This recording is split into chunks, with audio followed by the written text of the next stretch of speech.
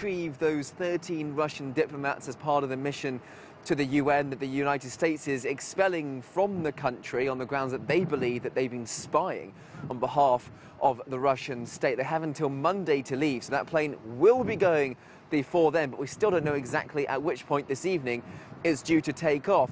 In the last couple of hours, there has been a lot of movement, a lot of action.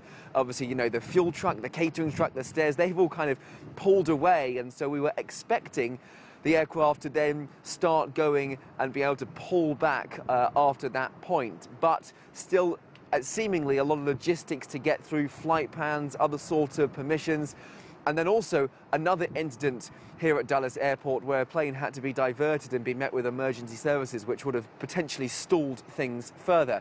So a lot of eyes and onlookers firmly planted on the plane behind me to see exactly when it will leave. But at this point, we presume at least that everyone that's supposed to leave on it is sated on the plane. Earlier this week, President Joe Biden, at his State of the Union address, made it fundamentally clear that the United States, as have a lot of other countries, and the EU, for example, closing its airspace to Russian aircraft. The one behind me is very much a Russian aircraft. It's got the Russian flag sort of planted against, planted on the tail of it.